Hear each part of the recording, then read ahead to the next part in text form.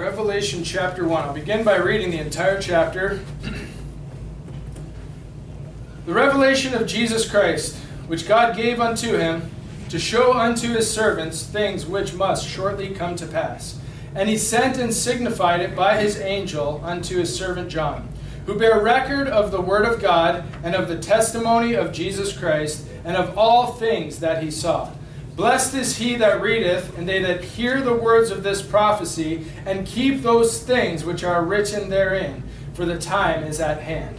John, to the 7 churches which are in Asia, grace be unto you and peace from him which is, and which was, and which is to come, and from the 7 spirits which are before his throne, and from Jesus Christ, who is the faithful witness, and the first begotten of the dead, and the prince of the kings of the earth, unto him that loved us and washed us from our sins in his own blood, and hath made us kings and priests unto God his Father. To him be glory and dominion forever and ever. Amen. Behold, he cometh with clouds, and every eye shall see him, and they also which pierced him, and all kindreds of the earth shall wail because of him. Even so, amen. I am Alpha and Omega, the beginning and the ending, saith the Lord, which is, and which was, and which is to come, the Almighty. I, John, who also am your brother and companion in tribulation, and in the kingdom and patience of Jesus Christ, was in the isle that is called Patmos for the word of God, and for the testimony of Jesus Christ.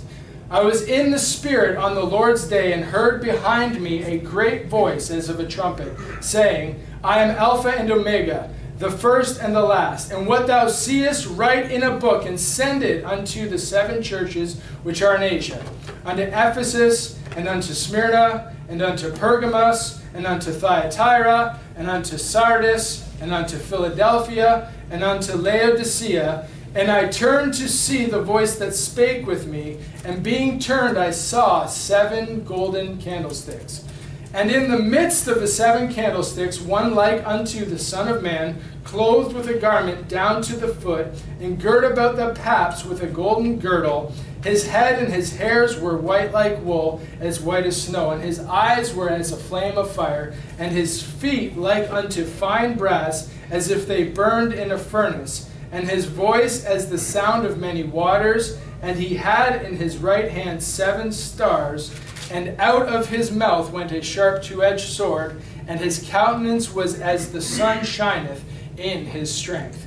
And when I saw him, I fell at his feet as dead. And he laid his right hand upon me, saying unto me, Fear not, I am the first and the last. I am he that liveth and was dead, and behold, I am alive forevermore. Amen. And have the keys of hell and of death. Write the things which thou hast seen, and the things which are, and the things which shall be hereafter. The mystery of the 7 stars which thou sawest in my right hand, and the 7 golden candlesticks. The 7 stars are the angels of the 7 churches, and the 7 candlesticks which thou sawest are the 7 churches. Thank you, God, for this day. God, please, God, be with us and help us through this passage of Scripture, Lord. Help us to see Jesus Christ revealed in the very pages. Amen. So as we read through this revelation of Jesus Christ, as you may tell, I'm beginning a series on the book of Revelation. And the one thing that you will immediately recognize is, if you have most Bibles, at the top it'll say the revelation of St. John the Divine. Well, the first thing that I do in most Bibles is I cross that out and give it the proper title, which is in verse 1. It was that easy. It's the revelation of Jesus Christ. Yes, John penned it. He was the human instrument to record it and to distribute it and to give of the very words that are received here. But the revelation, the revealing of Jesus Christ is what we're talking about here in the context. I've sometimes referred to this as the 5th gospel because it continues on in the same vein as the Gospels. Matthew saying this is the book of the generation of Jesus Christ. Mark saying the beginning of the gospel of Jesus Christ. Luke comes out and he says, a declaration of those things which are most surely believed among us, and he sets these things forth in order unto his recipient In John it says, in the beginning was the Word, and the Word was with God, and the Word was God, and the Word was made flesh and dwelt among us. And he begins to expound the story of Jesus Christ. And here, verse 1 begins and says, the revelation of Jesus Christ. A further, if you will, revealing of our Savior in the pages of Scriptures. And I like how it's phrased. I like how it says, the revelation of Jesus Christ. It doesn't mix words. It doesn't say these are revelations as of many. These are many revelations of Christ. Rather, this is the revelation of Jesus Christ. This is specific. This is pointed. This is a book that sets out from the very first 4 words to be a revealing of Christ. And this is going to be the goal and the purpose of it. It was given unto Jesus, and he gave it accordingly, is what it says. The revelation of Jesus Christ was God gave unto him for the purpose of to show unto his servants things which must shortly come to pass. And he sent and signified it by his angel unto his servant John. So here, the purpose is to show servants things which must shortly come to pass. And at the time, they would have been 2,000 years off of where we're standing today. That doesn't seem so shortly. But as you read, you're going to find some of the things referred to are for a time then. Most are for a time afar off. And we don't consider it so, but 2,000 years with the Lord is but a moment of time. And if we were to find that Christ was to return within 10 years, 20 years, 30 years, whatsoever it is in God's time frame, those 2,000 years since this book was recorded at about 100 AD would be just a small flicker in human history. In fact, they would be about 1/3 of the totality of human history according to Scriptures. Here, this very word to John is prepared and delivered in a very specific fashion. It was sent and signified by the angel unto the servant John. So God gave it unto Jesus. He sent it and signified it by his angel directly to his servant John. And this was how the word of God went forth in this particular instance. That word signified, some people will take that and they will break it down as it was signified. It was a sign that was then produced and then carried forth. In other words, everything you read here is going to be a sign. It's going to be symbology. It's going to be dark sayings which are revealed. And this is why the Revelation becomes very daunting to certain people, because they'll read it as if it's all just a bunch of allegories and metaphors and similes, and it's all just there to paint some sort of prophetic picture that we can't really understand. But no, signified in and of itself means, I believe, how the Scripture puts it. Keep your finger there and you can go to 1 Corinthians chapter 14. 1 Corinthians chapter 14 to find another instance where that same word or a form of that word was used. Signified, sentence signified. 1 Corinthians chapter 14. 1 Corinthians chapter 14. Now the word signified, it means conveyed. It means transferred. It means to put forth meaning. Another way you can put it is that it was given significance. He sent and gave significance to the Word of God. And here you'll find in 1 Corinthians chapter 14, beginning in verse 9, how signified is used quite often in Scriptures. 1 Corinthians 14 and verse 9. So likewise ye, except ye utter by the tongue words easy to be understood, how shall it be known what is spoken? For ye shall speak into the air. There are, it may be, so many kinds of voices in the world, and none of them is without signification. Therefore, if I know not the meaning of the voice, I shall be unto him that speaketh a barbarian, and he that speaketh shall be a barbarian unto me. Even so ye, for as much as ye are zealous of spiritual gifts, seek that ye may excel to the edifying of the church. Here the context of signification, the voices, the many voices in the world, each of them having specific signification, points to the key phrases within the context.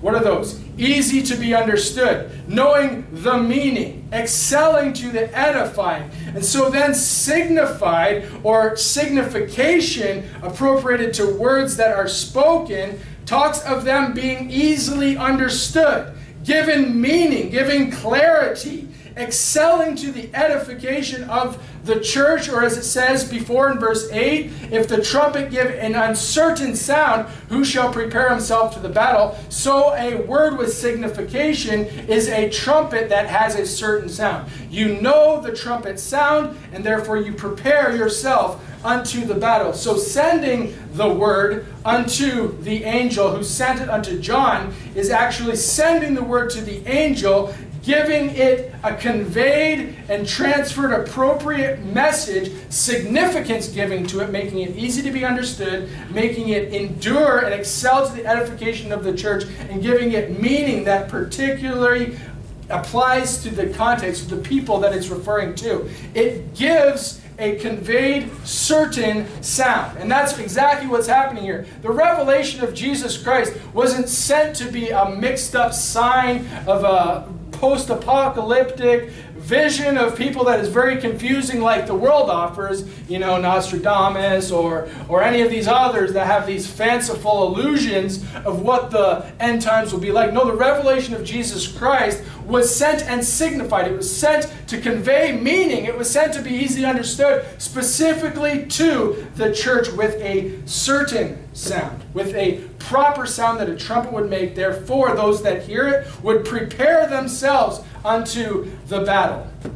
Here, his angel or his messenger, I don't necessarily believe here in the context, is specifically the Holy Spirit of God. We know the ministry of the Spirit of God is to bring the things which Christ taught into our remembrance. So certainly he would have played a role in drawing from things that John had previously learned or wrote, or drawn from things that he had previously read or been taught. Certainly he would play this role. But as we see, and will see as we read through this, God has many angels at his disposal, and they all serve as messengers to get his word to the proper recipient. So here I think it's likely another angel other than the Holy Ghost bringing the message specifically unto John, bringing him the message that needs to be conveyed, the message that needs to be properly transferred, give meaning, give a certain sound, that people could behold it, people could understand it. Christians here today should be able to understand the book of Revelation, that it's not a concealing of Jesus Christ,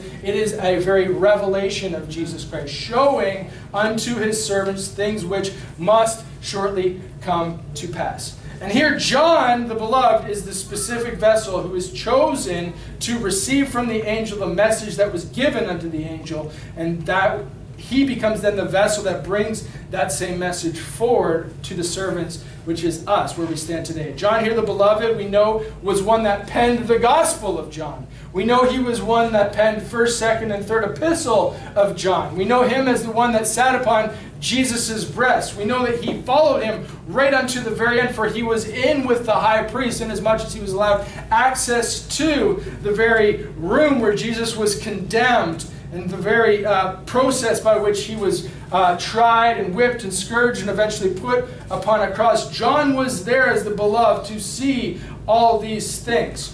He was very close then to Jesus' breast, Jesus' heart. He never strayed too far from him. So what better man then to reveal Christ in his fullness at such a time as this, when all of the apostles have long since died away and all of their voices have no more signification. There is no more utterance coming from these men. John, to silence his voice, was cast into an island called Patmos, where he would live out the rest of his days. And yet God still used him to be that certain sound, to round out the fullness of the revelation of God, which he was given by the angel, and often and repeatedly was faithful to do so. He was faithful in this act. We know that in the gospel, he preached and wrote that men might be saved. To the end, John was written that men would be saved. The epistles then that he learned as we studied were used that saved men might grow up in the things of God, that they would act out the eternal life that God had placed in them. And now here Revelation gives the fullness of the understanding, the fullness of the story, when he proclaims by pen that the wicked would be judged and that the saved would be strengthened in these last days, in this short time that is to come, and they would be redeemed from this earth, and they would be glorified. And John, in all three aspects of his ministry, whether it be the gospel, the epistles, or whether it be calling down the judgment and preaching and writing of the judgment recorded in Revelation, he was faithful to do such. Verse 2, who bear record of the word of God and of the testimony of Jesus Christ and all things which he saw. This is the final testimony of John here at this time. He bare record of the word and of the testimony of Jesus Christ and all the things which he saw. Three things that he did very fluently that we too as believers ought to endeavor to do. Bear the word of God. Don't doubt it. Bring it with you. Carry it. Mark these scriptures. Memorize them. Commit them to heart. Bear them with you wherever you go. Even the testimony of Jesus Christ. Bring that, the story, the gospel of Jesus Christ. The Bible says of the testimony of Jesus Christ that is the very spirit of prophecy. So preaching, the spirit of preaching, comes from the testimony of Jesus Christ. That is the root and foundation of it. The formal then testimony, the formal written statement or the evidence or the proof or the witness, the testimony of Jesus Christ. John was faithful to bring it with him. He bare record of it, the word of God, the testimony of Jesus Christ, and also this, all things that he saw. So here, this would be John's own words, John's own testimony, John's own seeings, John's own feeling, John's own desires, all of the feelings of John, all the things that he saw, all the things that he absorbed and observed as he went through these situations, he also brought with him. We ought to bring the same each and everywhere we go. The Word of God, the testimony, the preaching, the prophecy of Jesus Christ, and our own testimony and experience to give power unto it. And this is the offensive weapon and power that any Christian has in bearing of these three things and also bringing and transmitting these very things. Our testimony gives great power unto the testimony of Jesus Christ and his gospel, unto the word of God, which gives power unto it and rounds it all out. This is our offensive weapon, and it's this offensive weapon by which nobody can stand against. This is the sword of the Lord and of Gideon. This is the sword of the Lord and of Josh. This here is describing the sword of the Lord and of John the apostle. He brought the word, he brought the testimony of Christ and the things that he had seen as his own personal testimony, and he is transmitting these.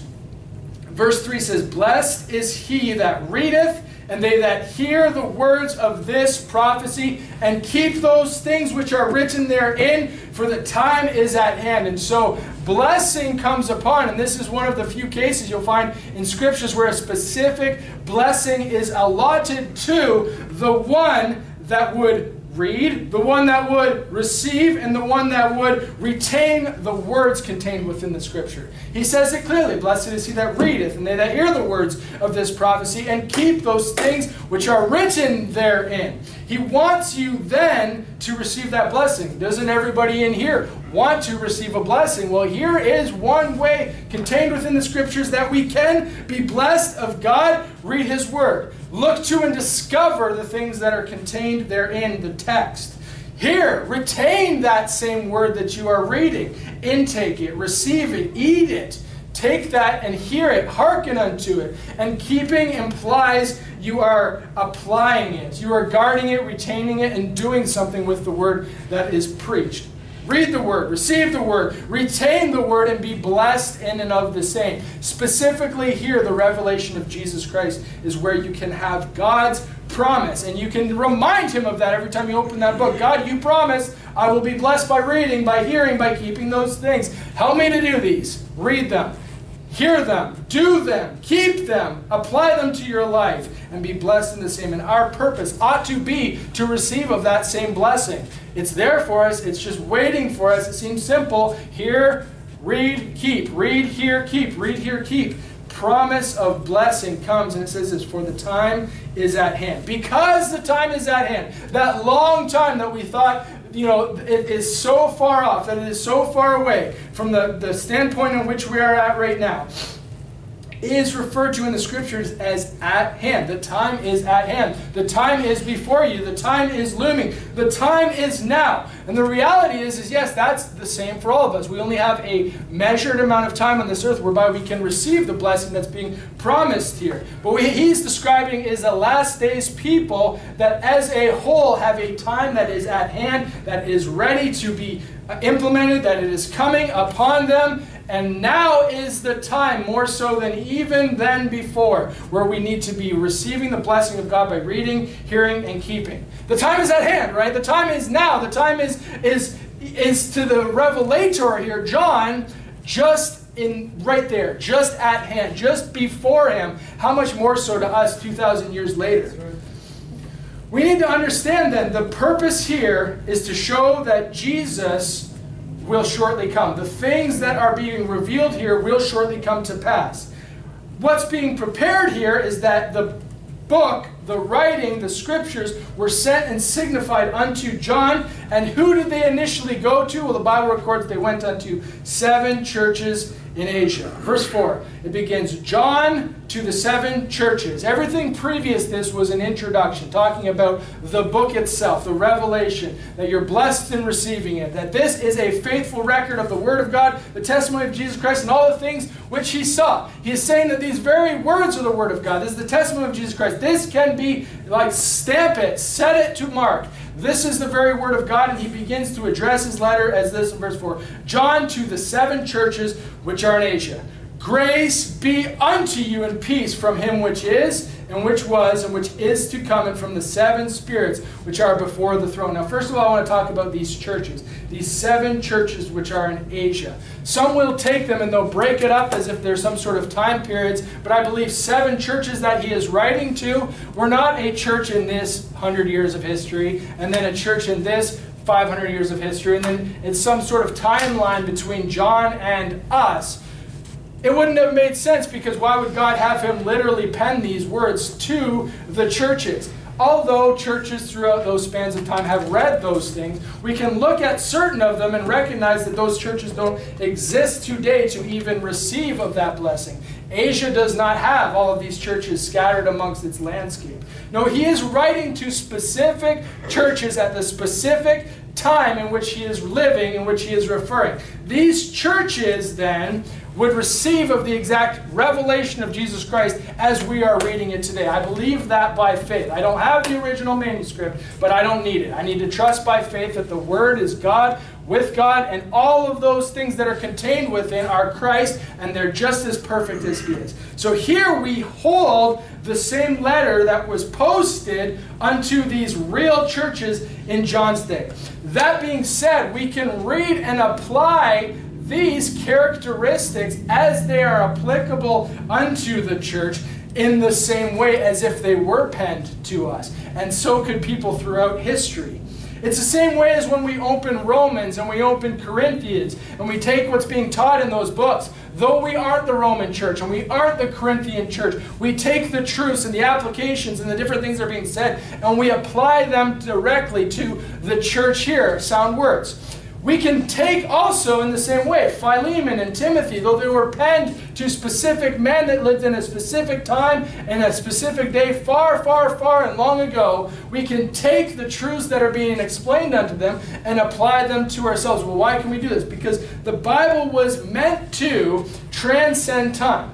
It is historical in context, but it's also applicable in where we're living. We need to take the Word of God as if it's being recorded, penned just moments ago and written directly towards us, because that's how God wants to communicate with us. He's not shouting down through history and hoping that we understand the context in which John was living and know exactly what was going on in Ephesus and Smyrna and Pergamos and Thyatira and all these churches and then apply it only to them and leave it there. No, we can take these different truths and bring them into our realm and use them to encourage and strengthen us.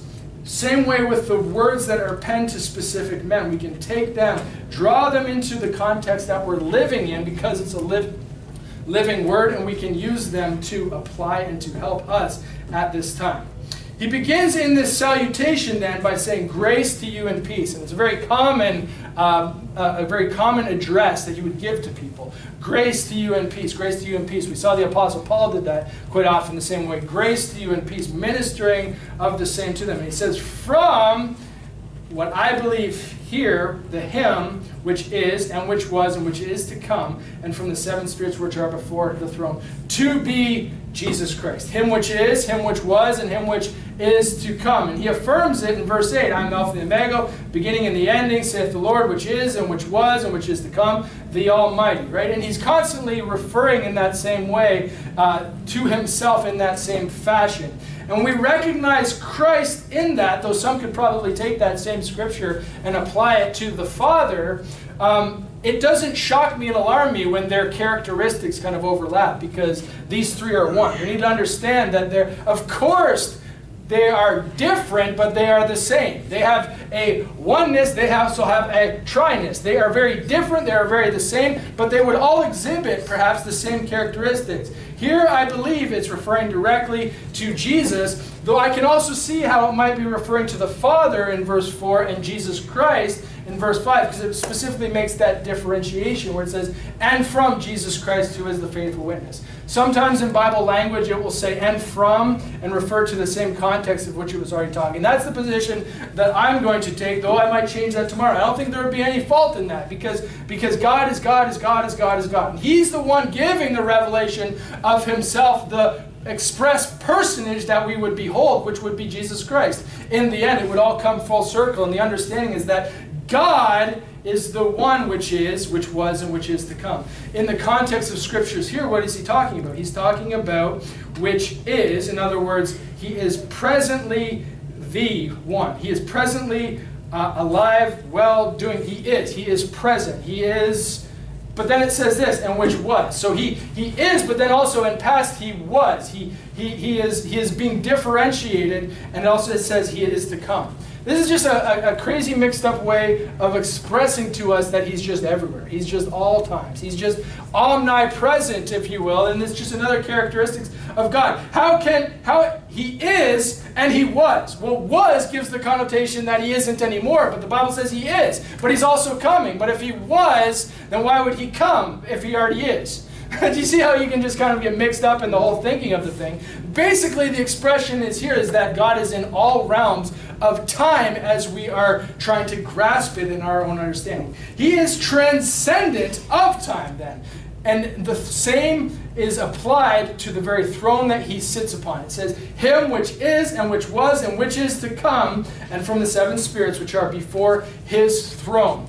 His throne then having the same application is that it is one that is, it is one that was, and it is one that is to come. It is transcendent of the time that we currently live in.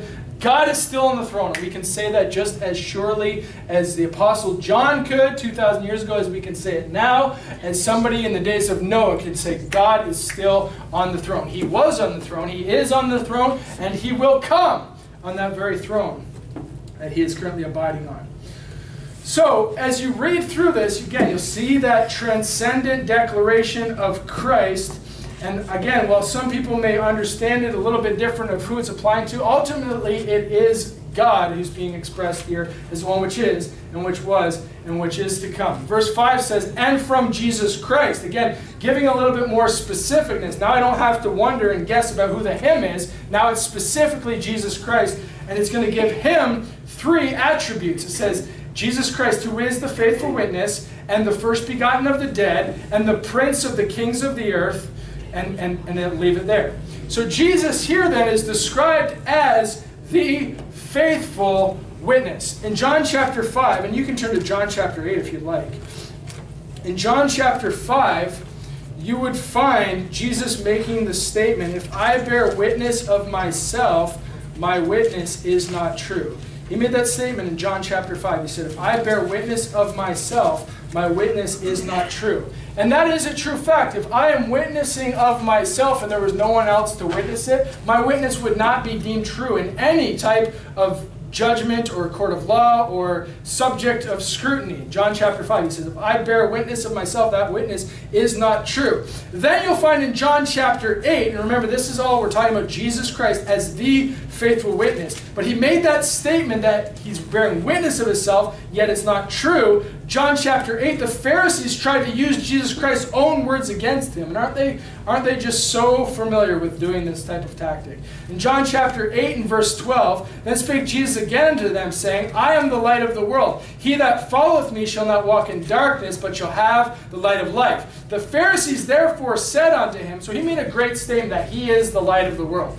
And they would have been familiar with Genesis that said there's two lights that were created. The greater light to rule the day, the lesser light to rule the earth. Jesus is saying, I am that light. I am the light of life.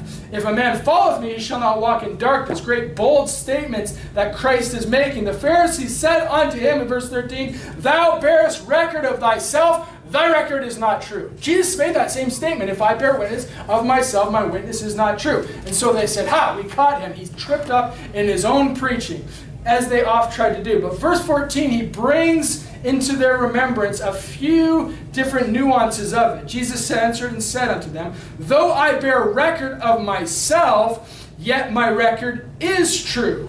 For I know whence I came and whither I go, but ye cannot tell whence I come or whither I go. Ye judge after the flesh, I judge no man. Jesus is highlighting the fact that he is not in a position to judge what they know. He knows in of himself where he came from and where he is going. In other words, he is all-knowing of the present situation, including of those that stand before him. And he's saying, you're judging after the flesh, I judge no man. You guys have the wrong sight. You have the wrong vision. He was constantly trying to tell these guys. Remember Nicodemus in John chapter 3, who was thinking of the flesh, how can I enter the second time in my mother's womb and be born?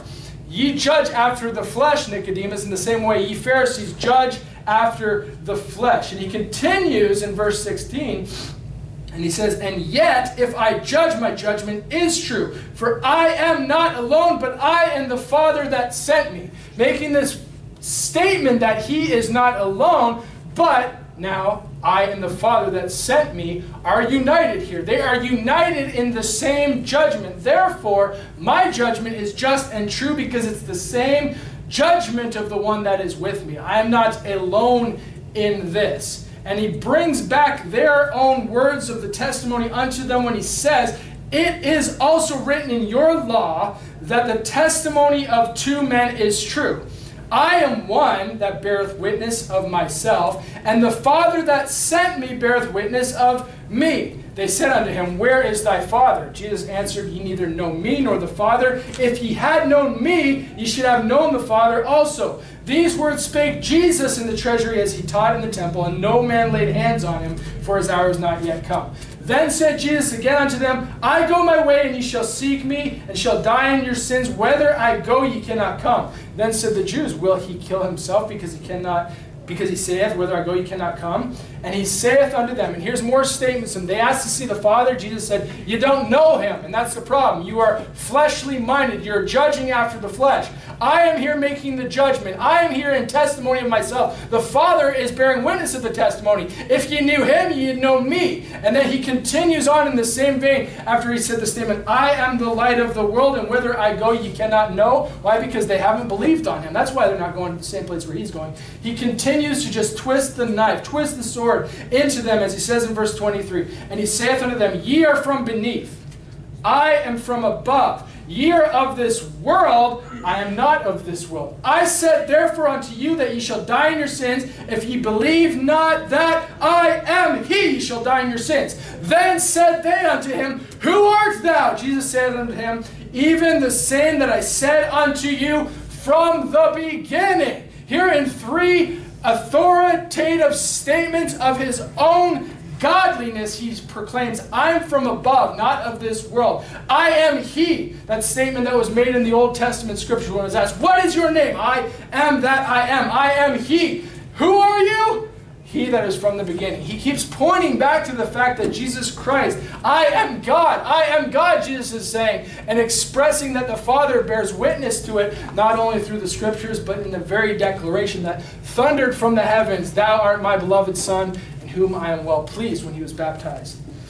Here, Jesus proves himself as the faithful witness. Why? Because he has the authority of the Word of God supporting his every move as he walks here upon the earth. So even so, as we read this, you can understand perhaps a little bit of their confusion as they're facing a man. And I believe it's possible for us to even get tripped up in some of these, what I call like abovely truths, some of these greater truths of the Scriptures. And these are ones where, when you behold them perhaps the first time or the second time, they don't really shed a lot of light onto you, especially if you're a first-time reader through the book of John. These might go right over your head. But what we need to do as Christians is not get caught up in the carnal thinking that the Pharisees did and judge after the flesh. But we need to trust and have faithfulness upon Christ, who is the faithful witness. When Jesus says, I am the faithful witness, we need to say, you are the faithful witness, and just believe it and accept it and trust it even as it's presented. He also says here, if you go back to Revelation chapter 1, he says, I am the faithful witness, Jesus Christ, who is the faithful witness. In the second part of that verse, he says, and the first begotten of the dead. And the first begotten of the dead. 1 Corinthians chapter 15 talks about the idea of Christ being the first begotten of the dead. 1 Corinthians chapter 15, known as the great resurrection chapter. 1 Corinthians chapter 15 in verse 16 will highlight Christ as the first begotten of the dead. 1 Corinthians 15 verse 16. For if the dead rise not, then is not Christ raised.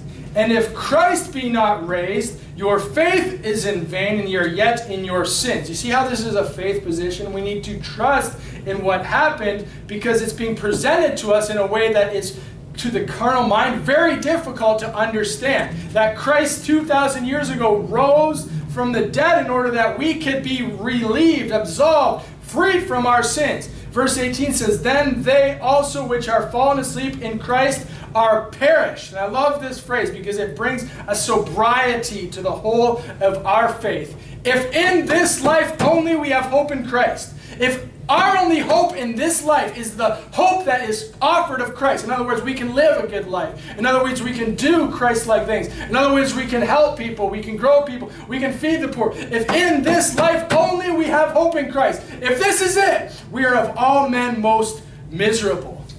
There is misery to it because we go through so much as Christians. These apostles went through so much as believers. And therefore, if it was all in vain, if they had no faith to put on Christ, if they did not believe and trust in the God that is the faithful witness, that is the first begotten of dead, of all men they are most miserable. Why? Because all of this has been in vain to the end of nothing, to the end of whatsoever the world has to offer. But now, verse 20, but now is Christ risen from the dead and become the first fruits of them that slept. I love this. He says, hey, if we have only hope in this life of Christ, then we're miserable. But now is Christ risen from the dead. And he makes that great faith position, that great faith statement, regardless of what you think. But now is Christ risen from the dead. Present tense, he is risen. He is risen. He is risen. He arose and he still remains there. He's become the first fruits of them that slept. And as the first fruit, what can we count on? A second fruit, a third fruit, a fourth fruit,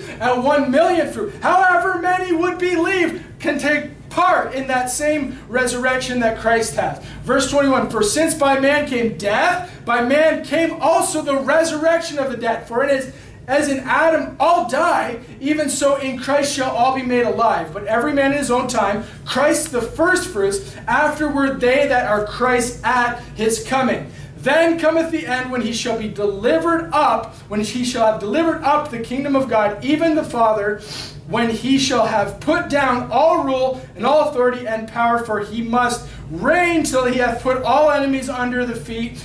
The last enemy that shall be destroyed is death. For he must reign till he hath put all enemies under his feet. The last enemy that shall be destroyed is death. Here he is highlighting the fact that the resurrection of the dead is to the end that the dead will die no more if they're in Christ. He is saying that the end of Christ being the first fruits is that death will no more have dominion. As in Adam all die, even so in Christ shall all be made alive. This is the blessed hope. This is the glorious appearing. This is the truth that is contained in the Scriptures about the resurrection, the first resurrection of Christ. And when we are alive, or if we are there, when he comes at his second thing, we will be raised up in that same way at his coming. Afterward, they that are Christ at his coming. And then there is another resurrection. But that last enemy, after that time when Christ reigned, that shall be destroyed, is death. So here, this scripture is giving testimony to the fact that Christ is what he said. He is the faithful witness. And should we doubt even at all when he says he is the first begotten of the dead? No, we shouldn't. We should just believe that by faith. But it's great when we have the scriptures there to affirm it. Verse 27 says, For he hath put all things under his feet. But when he saith all things are put under him, it is manifest that he is accepted, which did put all things under him. And when all things shall be subdued unto him, then shall the Son also himself be subject unto him that put all things under him, that God may be all in all. And what that's talking about here is that Christ will reign for a time until the resurrections are complete, and then he will present it to the Father that put all things under Christ, and at that time shall all things be all in all. God may be above all things, everything placed in subjection unto him. Things will be appropriate, things will be right, and things will be finalized within the world, and all will be well.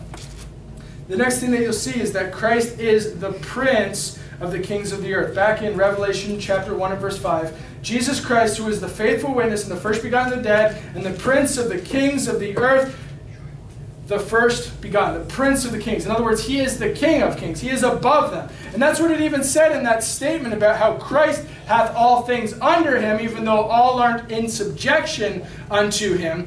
But when that time comes, all of the princes of the kings of the earth will be placed under him, and Christ will be all in all, God above all, and he will finally reign as it is appropriate. And so we see then in verse 5, Christ as the faithful witness. We see then Christ as the first begotten of the dead. We see then Christ as the prince of the kings of the earth. As high and lofted and lifted up as he is, what a wonderful image we see, that the God that it is high as he ought to be and as he is in this earth, loved us. And this is the great message that you see in the book of Revelation, is that even as God deserves to be up and above and high and lofty, he loved so much that he could reach down and pluck up us to join him in such a resurrection. Why? Because he first loved us. Verse 5 says, faithful witness, first begotten of the dead, the prince of the kings of the earth, unto him that loved us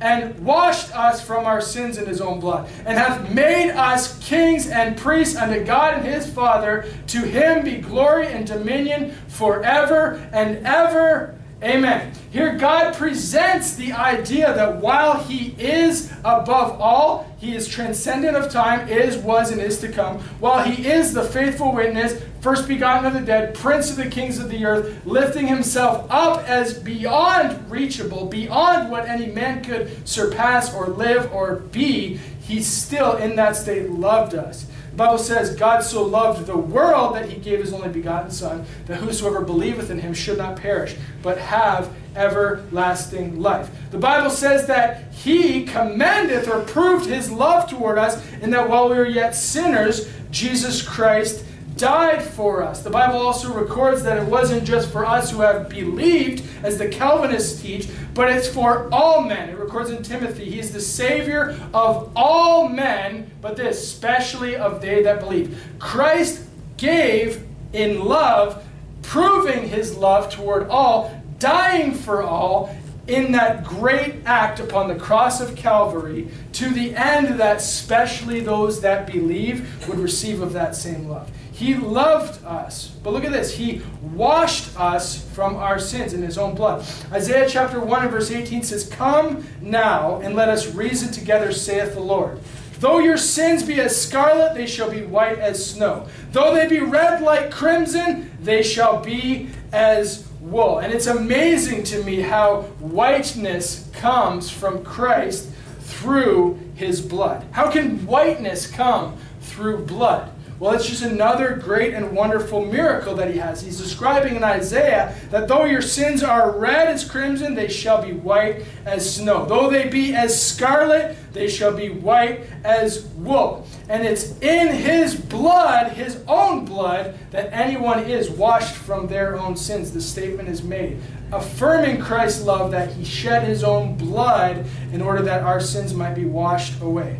Hebrews chapter 9 verse 22 says, without the shedding of blood there is no remission.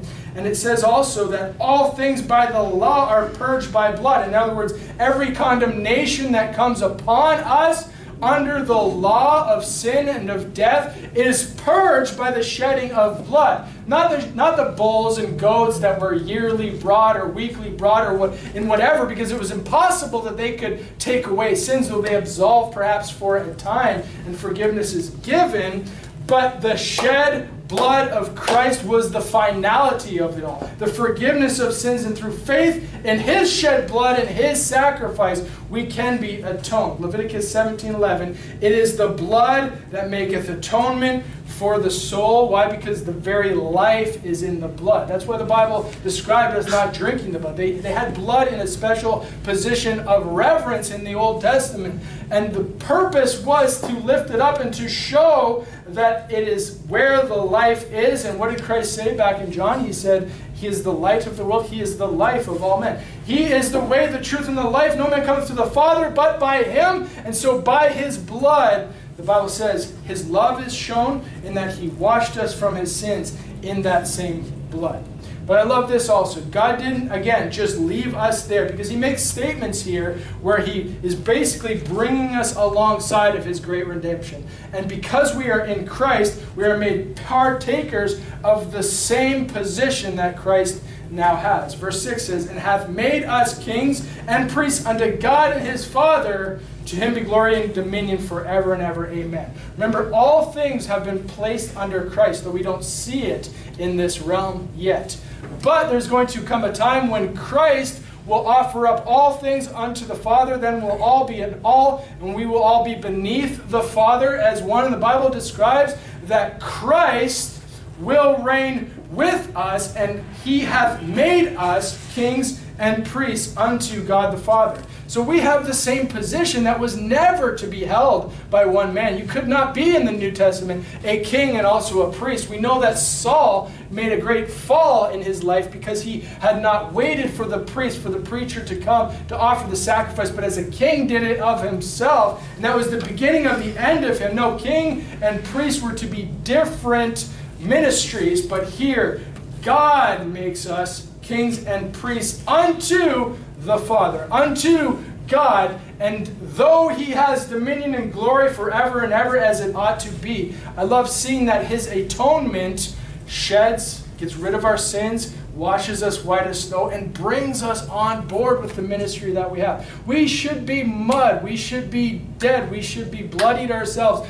buried in the lowest hells because of the lie that we have told. And yet God sees it good to, through Christ, show his love toward us, washing us in his own begotten Son's blood, making us to reign and to rule with him on high, though glory and dominion be unto him forever and ever. And all I can say to a statement like that is amen. What a wonderful gift that God would reveal to us his Son, that we would have the Word of God here. We would have the testimony. We could be blessed by reading it, by hearing it, by keeping the same things that are written therein. And what's written there is a great story of redemption. That I as a pauper, that I as someone lower, just scum of the earth between God's toenails, could be lifted up and cleansed and made a king and priest in his very courts. What a wonderful gift that God has given us, making us partakers of the resurrection as the second fruits, third fruits, fourth fruits, a part of that great harvest, Christ as the first, and then eventually Christ will set it all before the Father, and he will rest and abide with us, and us in Christ will have the same ministry. We're partakers of the same heavenly calling as he is. I don't know how it's all going to work, but I like how it sounds. I like how God has laid before us the revealing of himself, and it seems to bring us who believe by faith on par with him. Though I can't help but think I'll still be giving him glory. I'll still be giving him dominion. I'll still be giving him praise. Yet what a glorious message. What a glorious redemption story that he sets forth as he brings us all to be a part of him and his heavenly calling and his heavenly glory, that we could be seated at the right hand of the Father. Be with Christ. Be in Christ. He sit at the right hand of the Father. My perfect man is sitting there at the right hand of the Father. How much more when we are shedding this flesh, when we have a resurrected, redempted body, when we rise again and are resurrected with Him in glory, and we have the same glorious body, we shed corruptible, put on incorruption, and stand before Him in heaven. What a glorious, glorious day that is going to be. And I'm going to say unto Him be glory and dominion forever and ever. God will always be over us. His Father will always be over us. And all we can say is amen. Even so, amen. It's a glorious story, and I love to hear it, and I love to see it. And as we read this, we're going to see that there's blessings that read, and when we hear, when we keep those things. And so I don't intend to rush through this. I don't intend to be 22 weeks and we'll be through this. I just went through 6 verses, and I could go and go and go and go. There's so much here. But would to God He would just give us a little bit more of a revealing of who He is, and we can understand the truth of who He is and know what He wants for us. This is what the Bible records. We are blessed by reading, hearing, and keeping those things that are written in it. The time is at hand. It's time to get to it. It's time to get to work. It's time to get these things into our heart, into our minds, into our being. It's time. The time is at hand. 2,000 years ago, the time was at hand. We've been talking about, getting more into things, having better time management. Well, the time is at hand. There is no more time. We're out of time, right? It's here. It's now. Now is the day that we need to get these things into us. Now is the day that we need Christ to reveal Himself unto us, that we may grow thereby and grow unto Him and see His glory. Thank you, Father, for your word. I pray, God, that you would just bless us in reading this. Lord, help us to go through this as Bereans. Lord, help us to search the Scriptures and to find out whether these things be so, and to each get our own take and understanding of these things. Because I know that this is a living word, and I know that you'll take it and you'll apply it to my heart differently than you'll apply it to someone else's heart. There's an overarching truth. I understand it. There's going to be one testimony that the Spirit of God gives us, but we all need to have Christ reveal Himself to each one of us personally. And I pray, God, through this study that He will do so, and we'll thank you for it. In Jesus' name, amen. Amen. Christ liveth in me.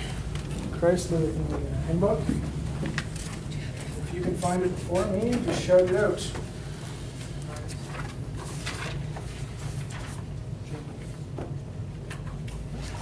238. God, you got it. 238. Good one. 238. Let's stand and sing together. Christ liveth in me. 238. 238. Christ liveth in me. Once far from God and dead in sin, no light my heart could see, but in God's word the light I found. Now Christ liveth in me. Christ liveth in me. Christ liveth in me. Oh, what a salvation this, that Christ liveth in me. As rays of light from yonder sun, the flowers of earth set free, so life and light and love came forth from Christ living in me. Christ liveth in me. Christ liveth in me. Oh, what a salvation this, that Christ liveth in me.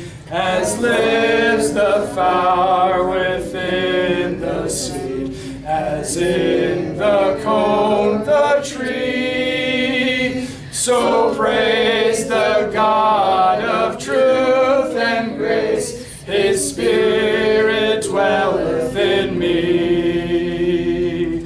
Christ liveth in me. Christ liveth in me. Oh, what a salvation this, that Christ liveth in me.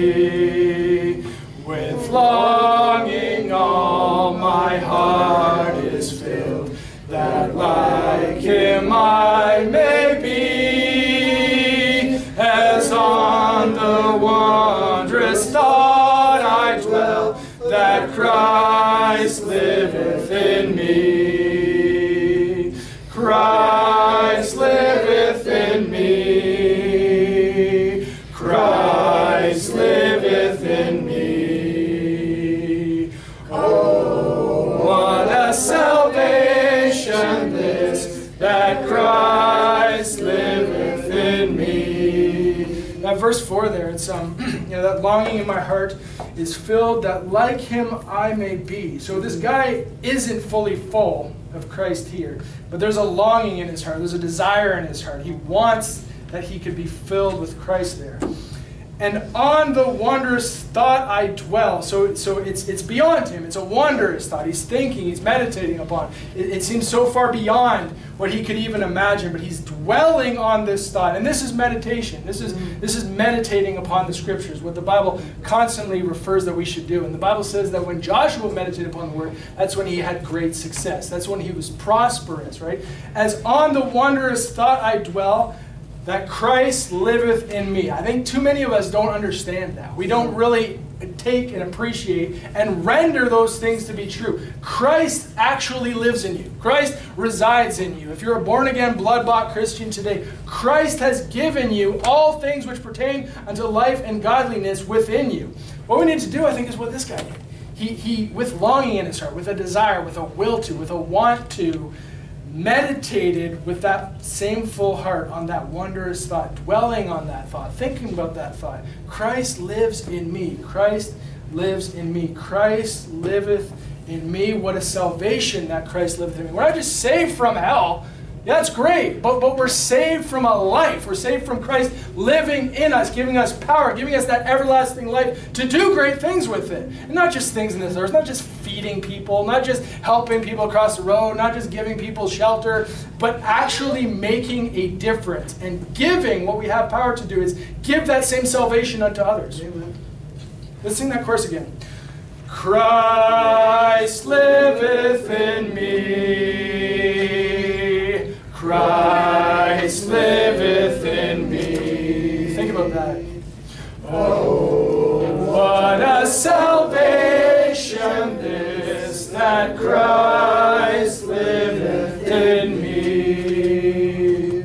Render those things to be true. Believe it. Trust it. Faith. Faith is still the walk that we have today. Thank you. Praise God. I thank you, God, for your goodness, for your love. Lord, go with us today. Help us to really understand the truth. Have you reveal yourself to us afresh and anew, that we could do according to your wills, because we've had a very real experience with the living God who reached down in love and brought us up to him, that we could live in him and he in us and have that same abiding consequence whereby we live the life, the everlasting life today. In Jesus' name, amen. Amen.